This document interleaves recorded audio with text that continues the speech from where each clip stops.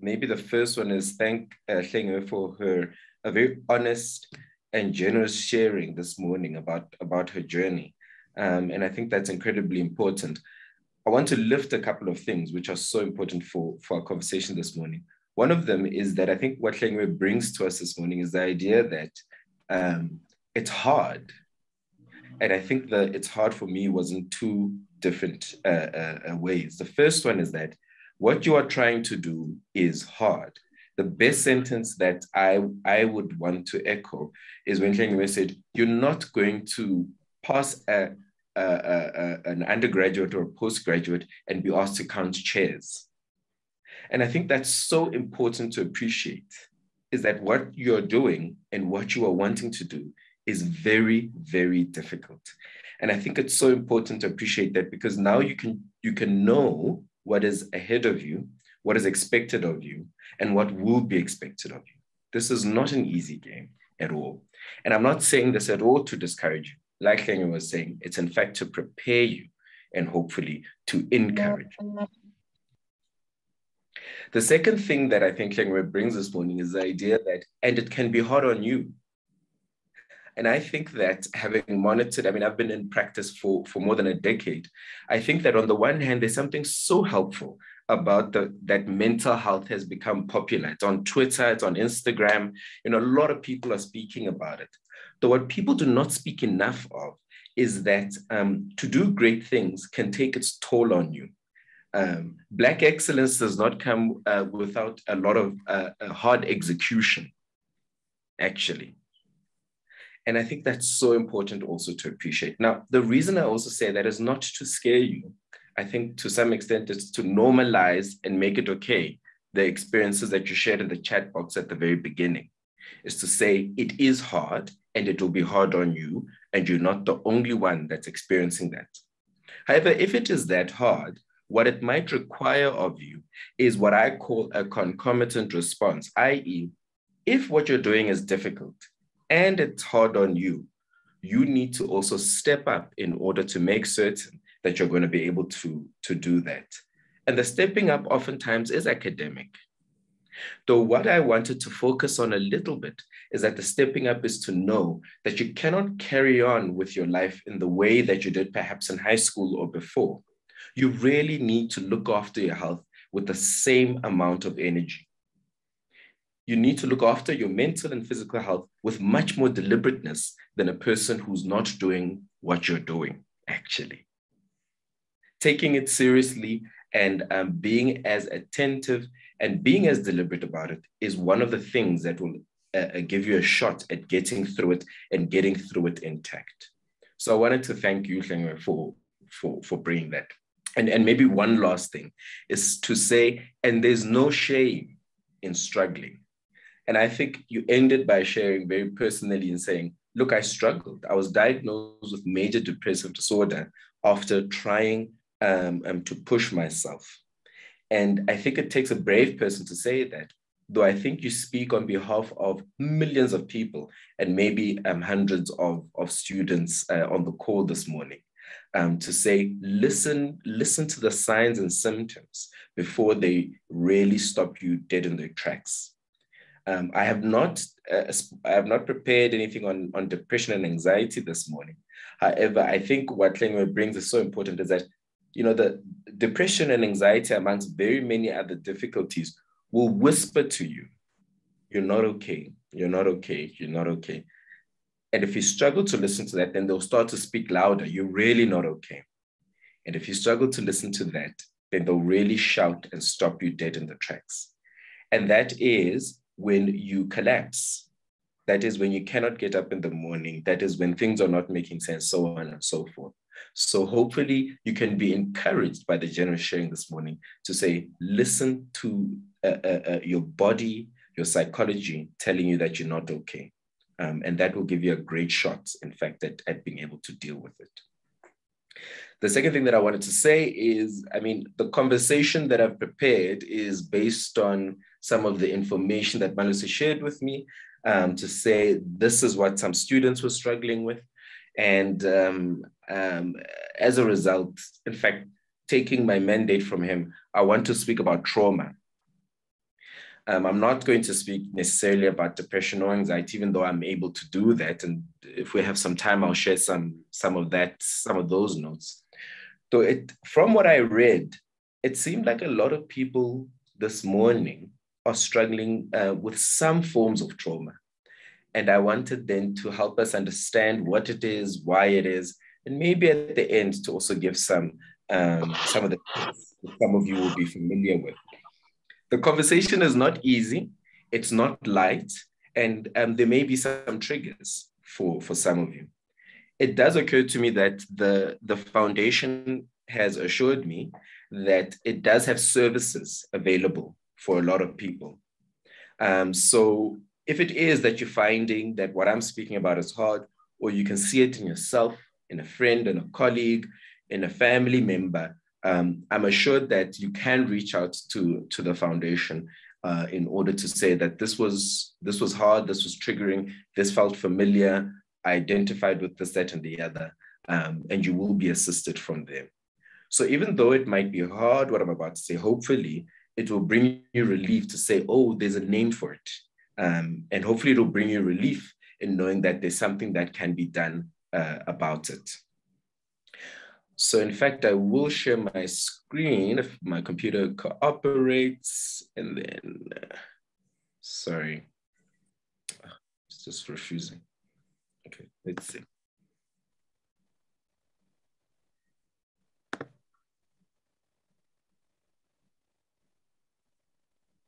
I'm also very happy also because of time to say that if at any point you want to raise your hand, or actually you can unmute, I'm very happy for you to just unmute and interrupt me and to have a bit of a conversation rather than a lecture. The reason I'm presenting on trauma, as I said, is because from what I got from Malusi, we had a sense that a lot of people are traumatized and do not know it, or have experienced trauma and do not know it. And I can assure you that this will be one of the biggest stumbling blocks to you achieving what you need to achieve. So I want to give you a shot at achieving what you need to achieve by saying, if you're struggling with this, and this is how you're struggling with it, this is what you can do. Okay. So let's go through it. I'm not going to speak a lot of the definitions, though I thought it is important to say that a lot of people say, what is trauma? And South Africans say that a lot more because, in fact, we live with trauma all around us. So it can become very difficult to know what it is and what it is not. And really, I think I penned an article many years ago around how we live in the most traumatic society and the most traumatizing. Though particularly a traumatic experience is an event in life that causes a threat to our safety and potential places, and potentially places our own life or lives of others at risk. As a result, the person experiences high levels of emotional, psychological, and physical distress that temporarily disrupt their ability to function in the normal day-to-day life. If I go back to the first sentence, if we think about the South Africa that we all live in, that most of us grew in, the SADAG region that most of us were born into, and the African continent that we're on, the idea of threat to life or threat to other people's lives feels like it's always around the corner. So we can take for granted that most of us are actually familiar with some sort of trauma. Now, the response to it, as I think is very important to say, is it is a normal to have a strong emotional, physical reaction following a distressing event. And on most occasions, though, these reactions, they die down, they subside, and they disappear as part of the body's natural healing and recovery process. And I wanted to describe that. So I've said most of us have experienced trauma, and all of us will have what is a normal heightened response to it, which is emotional, physical, and psychological. Now, the reason that your body does that is, in fact, to protect you, because we are at the core of ourselves quite animalistic. We like animals. And that animal part of us, which is from anyway, is still in our brains, says that if we feel like we're in danger, actually our body wants to prepare us for that. And a lot of people will be familiar with the idea of flight or fright or freeze, right? It prepares us in order to respond, in order to best deal with the situation in front of us. So that response is good, right? If you hear a loud bang, actually your pupils become a lot more sharp and focused. Your hearing does too. Your heart starts to pump a lot more blood, especially to your extremities, in order to get you active, because it anticipates that there's danger that's going on there. Usually that subsides. You know, you get a shot of adrenaline and that goes down. Your cortisol levels rise up in order to increase your focus and that goes down, so on and so forth. However, certain traumas can be so significant that that does not subside. And it becomes then as if you are consistently living in situations of danger, or the danger has left a big mark or scar on your psychology. Now, if the scar was on your hands, or whatever the case is, we'll be able to see it. However, if it is inside, it becomes incredibly difficult to see.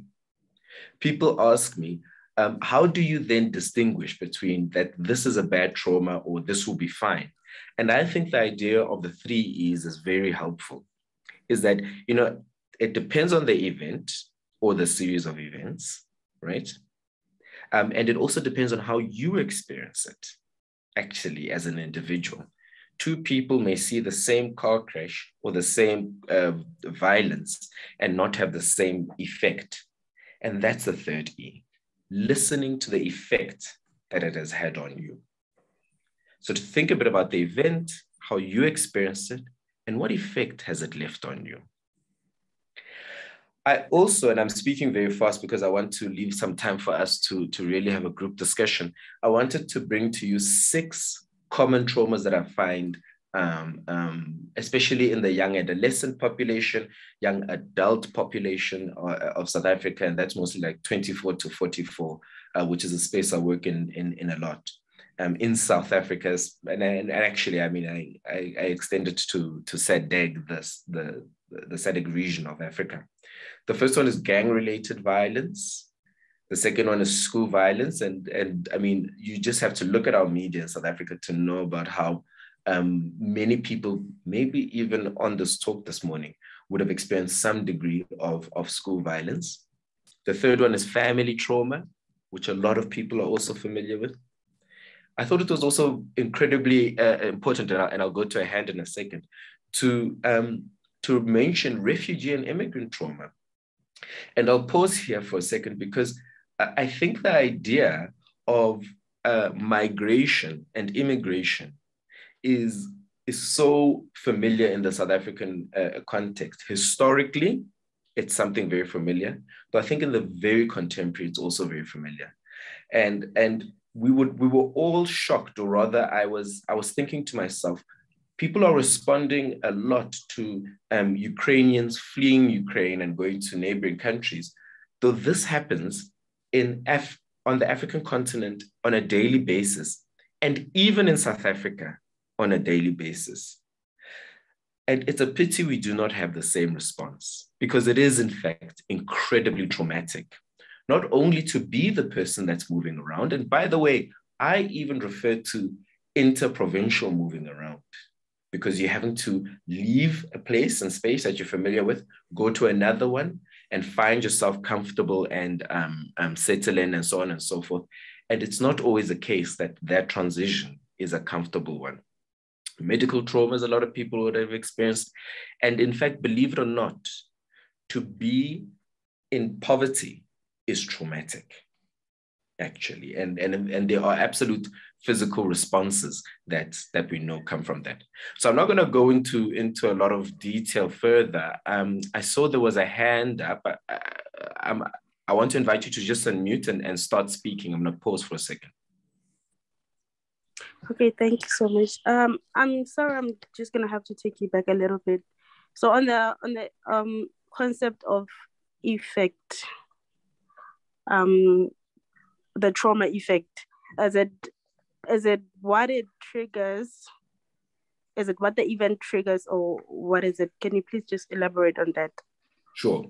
So what I'll speak about in a second, and maybe I should move towards that, is what effects do we see usually? How does this show itself? How do you know you've been affected by it? And I'm going to give you a list which is not exhaustive. It's not everything. But these are oftentimes the effects, the responses of what trauma can look like on a person and inside of a person. And so I'm going to come to this or maybe let me kind of speak through it now. These are the effects of it. And the effects of it are, you can experience these, so to speak, symptoms after a trauma, or something happens, and I know the word trigger is used a lot these days. Something happens to trigger the trauma, and then you find yourself feeling frightened, anxious, worried, concerned about others, feeling a lot of shame, guilt, taking responsibility for things that you couldn't take responsibility for. And I'll give you an example with that. The thing about a trauma is that oftentimes you might imagine, if only I had not, which is a symptom actually of the effect of trauma, because in fact you could not have done anything about it. Withdrawing from family, peers, and activities, classrooms, avoiding reminders of events because it feels impossible to go there or just impossible to get up. More intense mood swings, decline in school performance, an increase in risk-taking behaviors such as alcohol, drug use, abuse, sexual behaviors, and fights or aggression, as well as self-harm. So those are oftentimes how the trauma shows itself, the effect of the trauma shows itself in and on individuals. I don't know if you want to ask a follow-up question on that. No, thank you. That was clear. Yeah. As I said, it can be quite hard, I think, to listen to this for some people, because you might be able to recognize that, wait, I didn't know that this, that, or the other happened to me. Though now that I look at this list, I can tell that maybe it affected me. And I'm putting it to you that this is a good thing that you can recognize this, because now there's some help or that you can begin to look for and get. And now you can put a name to what it is. I also thought for our population this morning, or our group this morning, it's important to mention historical traumas, actually. And this is an idea by Maria Yellow-Horse Braveheart, who speaks about historical traumas as the cumulative emotional and psychological wounding across generations, including the lifespan, which emanates from massive groups of trauma. And they've done studies in North America. They've quite a few studies in Europe, and anyway, in the Middle East and in Asia. And it's such a pity that there aren't enough studies in Africa. And from here on out, you can start to hear that there must be a trauma from the South African historical background, actually, that a lot of people are carrying. And it's also so incredibly important, I think, to speak about the queer community's experience of trauma. South Africa has one of the most progressive constitutional approaches to the queer community. However, on the ground, in fact, there's still a lot of traumatic events that queer people experience. And I've spoken a little bit about racial trauma as well. So I wanted to say something here, which is to say, there's something incredibly helpful about the advent of social media. We can connect in seconds and we can connect very far. However, what it does, for example, when we see George Floyd, is that it opens us up actually also to be traumatized. So what a lot of people, and if we're in a room, I'll say, put your hand up if you felt a deep response to watching the George Floyd video. And I suspect a lot of people would put their hands up. One of the reasons you had such a response was that it was incredibly traumatic, actually. To witness racial violence towards others is incredibly traumatic. Clinton, do you want to speak?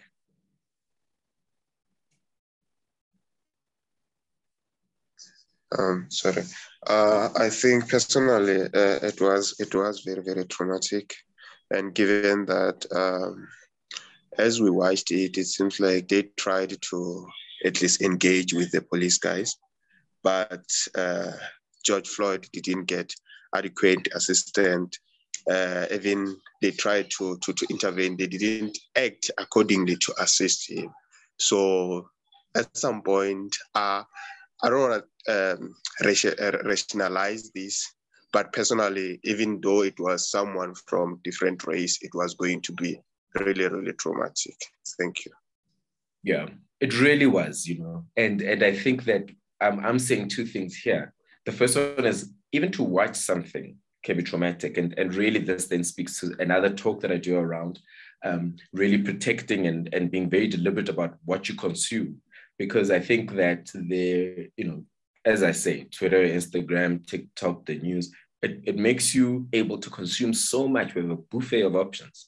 However, you really need to be careful how you consume what you consume, really being able to pick what it is that you're going to let into your mind, because it can be incredibly traumatic. And this is over and above, for example, racial trauma. What I have not included is, well, we can substitute this for a lot: queer trauma, gender-based trauma. You know, again, what a lot of South Africans would not have known is that it was traumatic to find out about the deaths of very many young females in the last many years. It's traumatic, and a lot of people would have had that response. Mbali, do you want to speak very quickly, and then I'll go on? Yes, thank you. Can you hear me? Yes, go ahead. Thank you so much.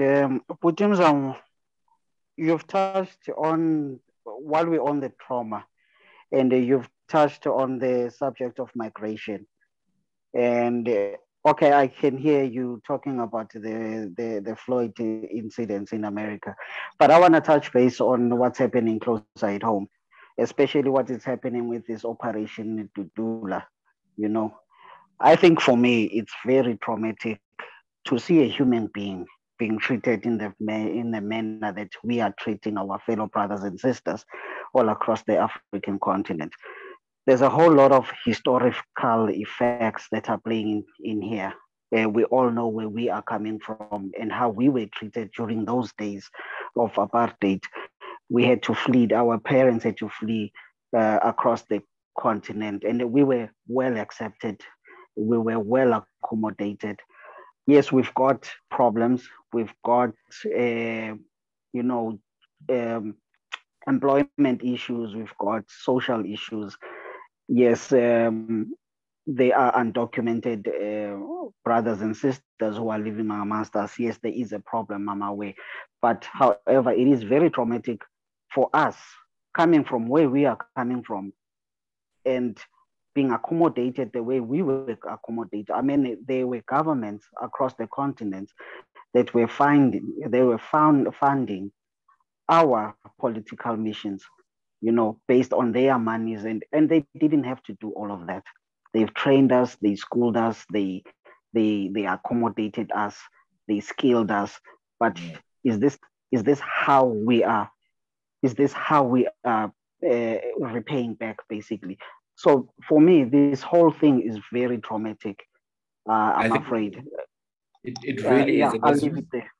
Thank you. And I mean, I think it's an incredibly important point, because it is very traumatic to be reminded, actually, of a time where there was a lot of displacement in South Africa, and for South Africans, I think it's also just traumatic to see a lot of what's going on.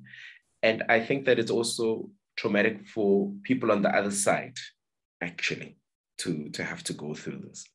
And you can see why I've really kind of tried to look at trauma today, because I think that there's a lot of trauma that we're sitting with and around, which is not spoken about enough. A lot of, and maybe I'm moving on a bit too fast. So, as I said, I want to leave enough time for us to have a conversation. What I would then typically do at this point is speak about the two different responses to trauma. One which is adaptive and the other which is maladaptive. So the maladaptive one is, remember those symptoms and signs that I was speaking to you about, is when they kind of show themselves and the individual doesn't listen to them or look at them or attend to them. And what they can do is that they can then cause a lot more distress, severe persisting distress after a traumatic event. And that's a body's attempt to try and adjust, which is not effective, trying to cope with that, which is not effective. And it can lead to needing a lot more intensive individualized support. So if I help track us back, a little bit earlier I said, a trauma response may be ordinary. It's dependent on the 3 E's. It may be ordinary.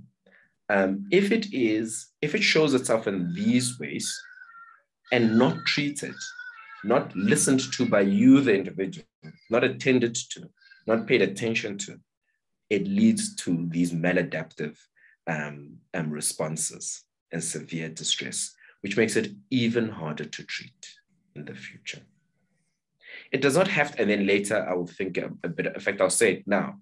And at this point, this is when you need an expert, a professional to help you through this. There's also nothing wrong, by the way, to have severe distress. However, trauma does not have to be all bad. You know, going through difficult situations, as we heard this morning, in fact, can be building, and I'll speak about it in 3 different ways, in 4 actually. Resilience, recovery, and growth.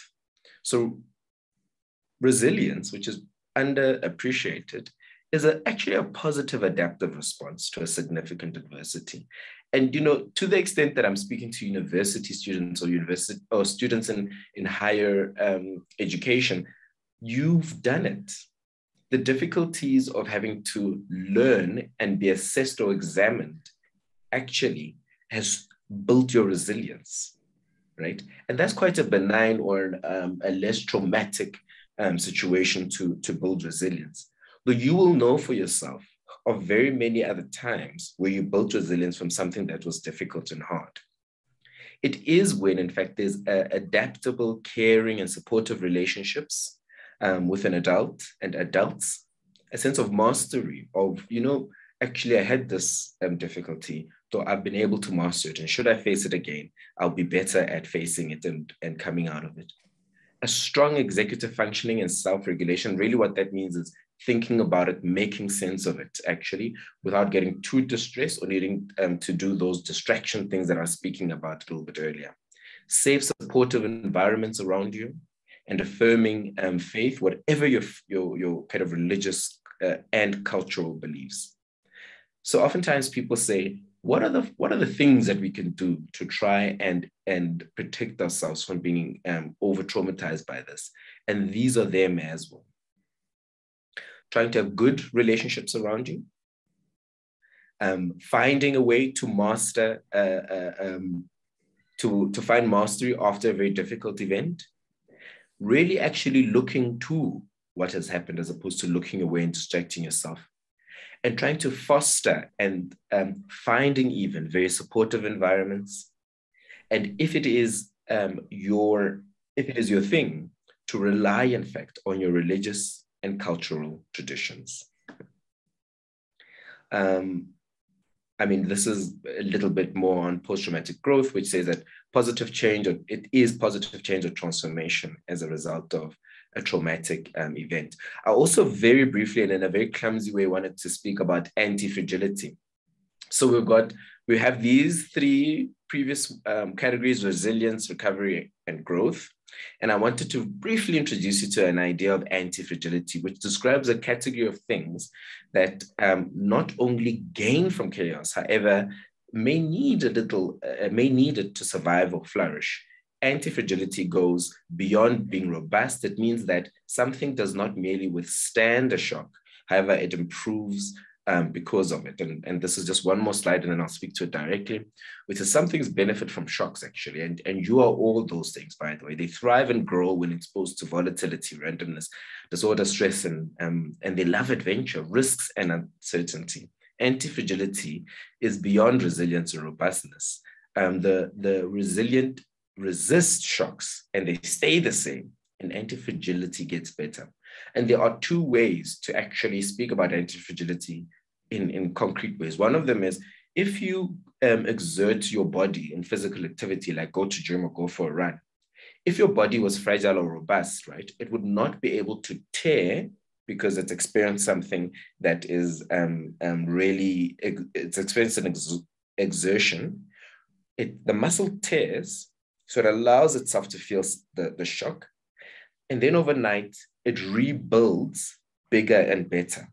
And then it tears and rebuilds bigger and better. Or it's actually, I mean, viruses are very topical at the moment. The thing about your body is that it shows anti-fragility. It can experience a virus coming into it. It knows that it's not okay. And that's why you have the symptoms and it slows you down. However, it listens to what has happened and recodes itself to create an immune response. So it's not as though your body doesn't want to ever experience difficulties. It's that it's going to learn from those difficulties.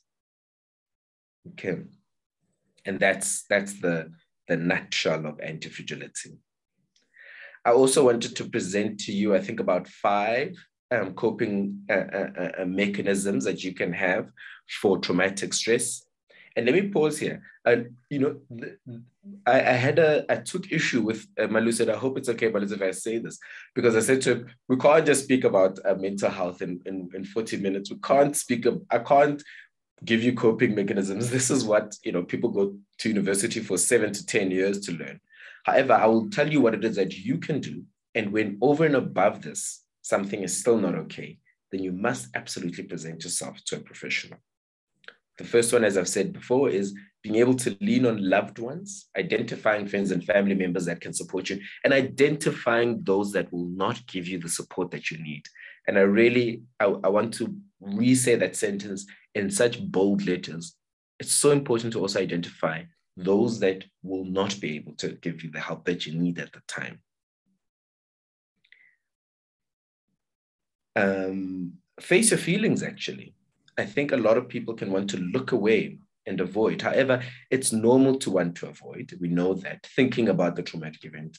We know that instead, not leaving the house, sleeping all the time, isolating yourself from your loved ones and using substances to escape the reminders are not healthy ways to cope over time. Though avoiding is normal, too much of it can prolong your stress and keep you from healing. Gradually, try to ease back into normal routine and look for support from loved ones or a mental health professional, and really a professional, and that can help you get back into your groove. Prioritize your self-care. I think a lot of people will be familiar with, and I'm not going to go through it, except to say a lot of people do not even know what their self-care is, over and above what Isore might say on Insecure. And she's right, but you must know what your self-care is and looks like. Also remember to be patient, because as I said, it's normal to have a strong reaction to a distress event. Take things one day at a time as you recover. And as the day passes, your symptoms should start to gradually improve. I want to open it up now for us to have a conversation in the 7 minutes that we have left. So again, I want to kind of invite people to unmute or put your hand up and let's discuss if there's something that you wanted to bring up. Thanks, Madam Zamo. There was a question, or there is still a question from Kosana in the chat room. Maybe we can start with that. Thank you. Let me have a look. I mean, I'm not certain what you would be referring to, Nkosana, around spiritual trauma. The question is there such a thing as called spiritual trauma? I'm not certain what you would refer to, though. I mean, I think it's so important to go back to what it was that I was saying earlier around the 3 E's. You know, if it is a spiritual event that you experience that has adverse effects, then yes, I can imagine that there can be spiritual traumas as well. So what I do want to say to your question is that maybe it's allowing you to recognize an event as traumatic that previously was just categorized as spiritual.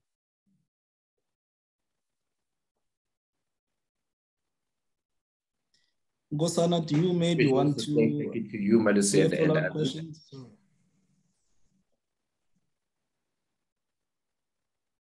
Hello, can you hear me? Go for Yes, it. we can hear you, Nkosana. Go. Okay, sure. No, it's just something that came to mind. You know what I mean? So obviously considering the fact that we are spiritual beings and, you know, some people might go through spiritual events. I can't think of an example now. It's just something, like I said, that came to mind.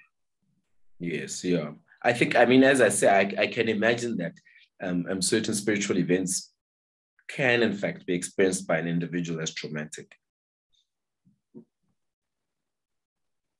I see there's a comment. Feels like I fell into a trap.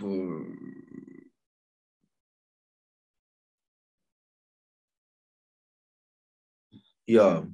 And thanks for that comment, Luan, and again, yourself for sharing. I do want to say that at UCT, I mean, I think Amalisa was sharing that I'm the vice chair of SADAG, and we have a helpline, in fact, at UCT that you can reach out to and have a conversation with a counselor over the phone who will be able to then direct you to somebody else. UCT also has a very brilliant student. Well, look, you know, I say brilliant because of anyway, a student wellness center that can be attended to. And I think that the most important thing from what you say from this side is that, wait, hold on, actually, maybe I need to attend to this and do something about it. So all the best, Libon. Thank you. Budim Zamo, you also mentioned something about poverty. That also can be traumatic, but I don't think you got more to speak about it. Can you maybe elaborate on that? And there was an issue around access to resources, networks, and so forth, which is, I think, many of us do experience that. Thank you. Yeah, if we had an hour, I'd elaborate on why poverty is traumatic, you know, because it's such a big and important thing. So I think that, let me put it like this, right? I think the state of poverty oftentimes leaves people having to be in survival mode. And nobody should have to be in survival mode, actually. And to consistently be needing to think how to stay alive, when I put it in those words, I think you can imagine is actually incredibly traumatic, let alone what poverty exposes you to in trauma. The trauma around a lot of our impoverished communities as well. I want to allow Mhlengwe, who's raised her hand, to speak, and then we'll probably close after that. Please go for it, Mhlengwe. It's a very quick question to you, Zamo, and here I want to ask a question for myself as someone who does research on impoverished communities, but also maybe for some of the colleagues and students here on the platform in terms of different coping mechanisms and different ways of therapy that we've thought of. And I'm raising this, point because one of the things that I had to struggle with when I was going out to do my research had to do with the university and the ethics committee wanting me to offer ways in which I'm going to address, because I was researching questions of trauma, questions of apartheid violence and all of that. So they wanted me to offer ways in which I'm going to make sure that my participants are okay after I forced them to go back to the site of violence, to the site of trauma that might have happened in the 70s, 80s. But then one of the arguments that I was making is there are different ways of healing, especially for African communities. And I was drawing this from one participant who told me a very gruesome story, a very detailed, graphic story of violence. And then she said to me at the end of the interview, for the past 29 years, I haven't told this story to anyone ever, because these are things that we do not talk about. But today I feel like I'm going to sleep for the first time because I feel like a rock has been lifted off my shoulders. And then what that meant for me, having to listen to that story, taking the trauma, carrying the trauma to me, and her saying she's going to sleep for the first time. So I just want you to quickly, if you can, of course, reflect on different ways of dealing with trauma or healing that are available for us as people in the academic space or any other persons for that matter. Thank you. Yeah, maybe what I'll say is that it does sound like what that individual describes is that speaking about it was actually the therapeutic part, that they experienced the ability to go through it with somebody, to make sense of something that had not made sense for the longest time with someone, and having you witness it, that was what was therapeutic. Now, we know that counseling and psychotherapy are in fact very helpful in dealing with a trauma. It is one of very many ways of dealing with a trauma. We have ways that do not rely on professionals, going to shul, going to church, going to mosque, going to friends and family, actually, and finding comfort in many ways. And those are helpful. Sometimes they're not enough, and they need a professional in the very same way as if you have a bruise or a scar on your hand, you can treat it at home. And sometimes it's actually too big and too much, and you need a professional to help treat it. And that's where you would reach out for somebody. I also wanted to say that some people, though, do present with ways of dealing and coping with things that are not helpful. So, of course, we would encourage people and would want to know, how is it that you deal with it? Though we would also want to caution people who perhaps do not deal with things in ways that are progressive or like really allow them to keep going and are not destructive for themselves and those around them. I want to say thank you once again to Malusi and the team for organizing this and for inviting me, to everybody who was present here this morning. And I want to wish you all of the best as I say goodbye. Okay. Thanks, Zamo. But one last thing before you dash out, maybe around then, how then do we support those who are around us that we might see that they're going through something, but maybe they have not recognized it, or maybe they have already recognized it, but we don't know how to maybe kind of offer help. Because sometimes, naturally we want to help, but sometimes even what you offer can also be dangerous in a way. And also we don't know what to say. It could be make things worse. Maybe if you can just close with on that note. Thank you. Yeah. Because I have a minute and I really do have a heart up, I'll say that I think it's important to remain as supportive as possible. And one way to do that is actually to ask the person what it is that they might need, actually. And oftentimes people listen to respond and not just listen, and in fact, actually ask the person what it is that they might need in this moment. And then further, for you and the person to know that you may need to involve another person, and that other person is oftentimes a professional. So the first thing is, through being supportive, is really listening to where the person's at and finding out what they may need, what they may find supportive. And the second one is knowing when you need to escalate that support.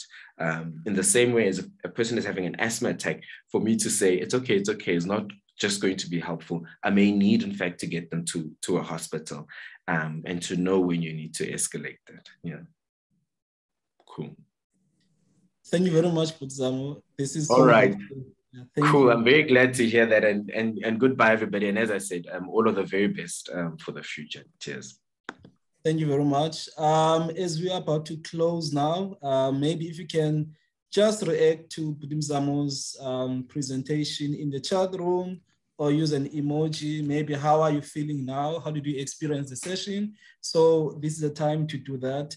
Another thing that I would like to mention is that as the foundation, we work with the Counseling Hub. They are in Woodstock, so we have a relationship with them. So if any of you here on this call would like actually to seek help, you are looking for counseling, or you want to do talk therapy, there is a number that I've posted in the chat room, but of course, maybe Fadila or Snetema is going to email the number to everyone so that you have it close to you. So you can phone in and say, I am a HCI Foundation student, and I would like to make a booking to speak to someone. Then they're going to arrange time for you. It is done telephonically, so it doesn't matter whether you're in Free State or Johannesburg. Then you can just make a booking. Then a counselor is going to engage with you. There will be a minimum 6 sessions that you'll be engaged on. And then, of course, they will see from those sessions whether maybe you need more help and stuff like that. But the number is in the chat room. It is 021-462-3902. But of course, if you don't get the number now, we'll email the number to you so that you can ask for help when you need help. As Jamala has said, if you need help on anything, we are here, we'll help where we can. You're struggling, you have challenges, just be in touch with us, and also then we'll see then how we can help with that regards. And before I dash out, I hand over to Fadila to close it off. Thank you very much for participating in this session, and also thank you very much for the time you spent with us when we did the interviews. It was quite insightful to engage with you, to do interviews with you.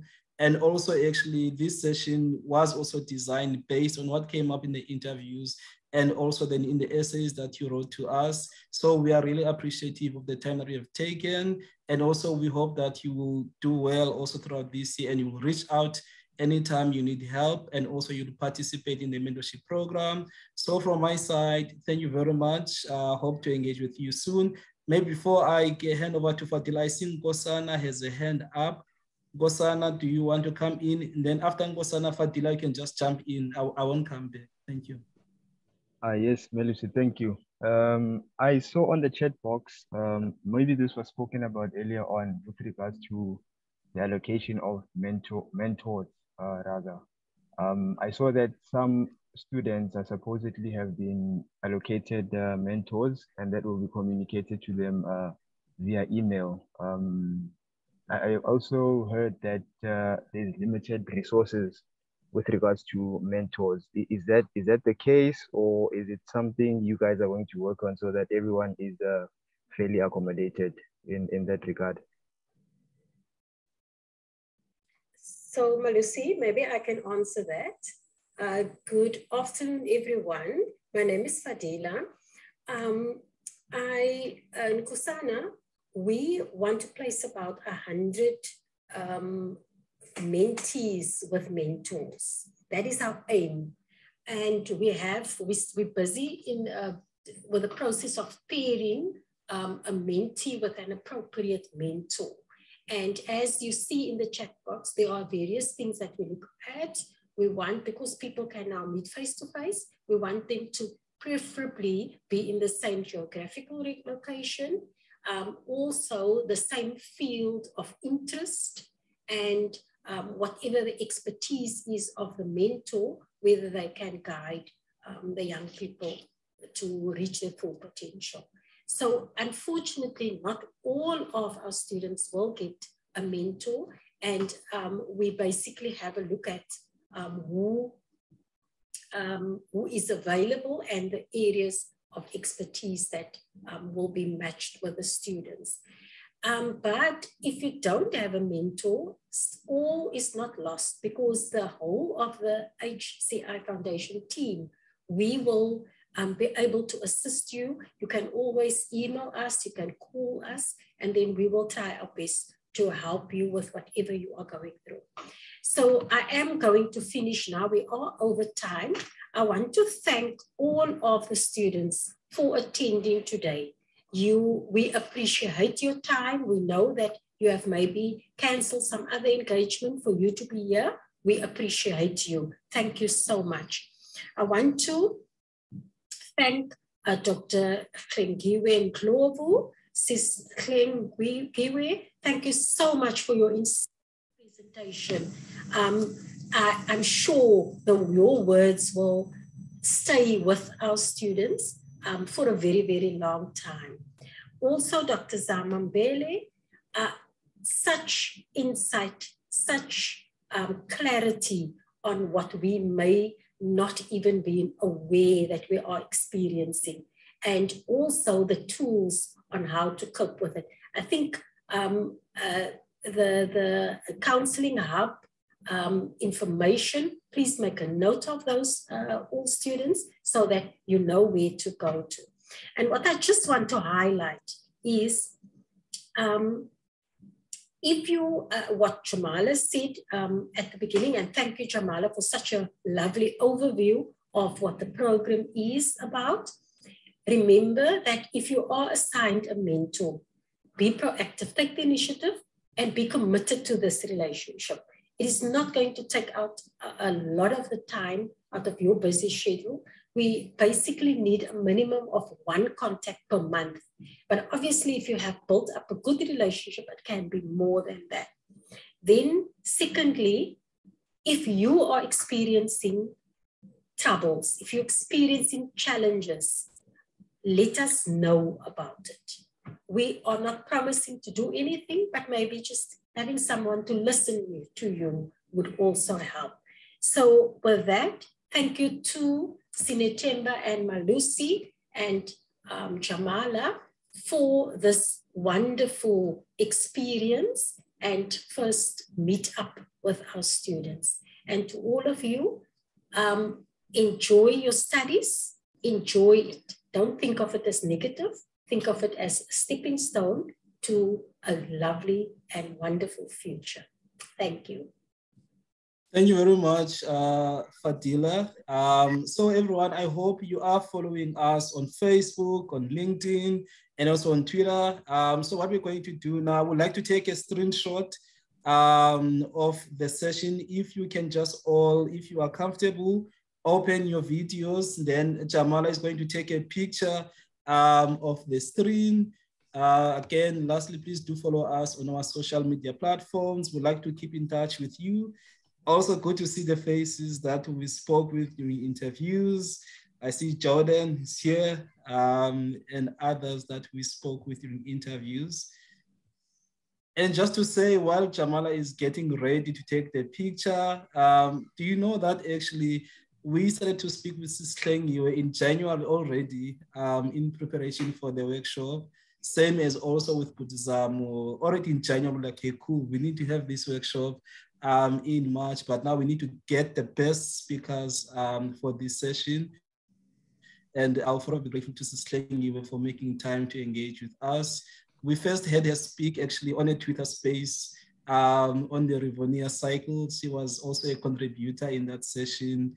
And of course, Zamo does Zamo speaking to like a lot of things like on radio, and also runs like there as a deputy chair of SADAG. So he does a lot of engagements around things. So also students, if you have any questions for us, feel free to write to us.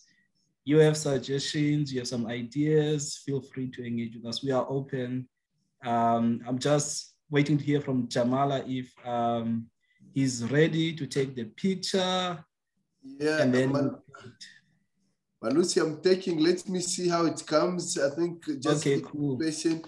Sinetemba on your side, try as well and see if it will come right. We've got a lot of people on the call, so trying to get as many people as possible. Yeah, while it does, can you just say whooshie? You remember that whooshie? Yeah, back in the day, there was a whooshie thing. Yeah, so if you can just do any reaction and so yeah. I'm trying as much as I can to take print screen, but again, it's a lot of people, so we may not have everyone. No, that will be fine.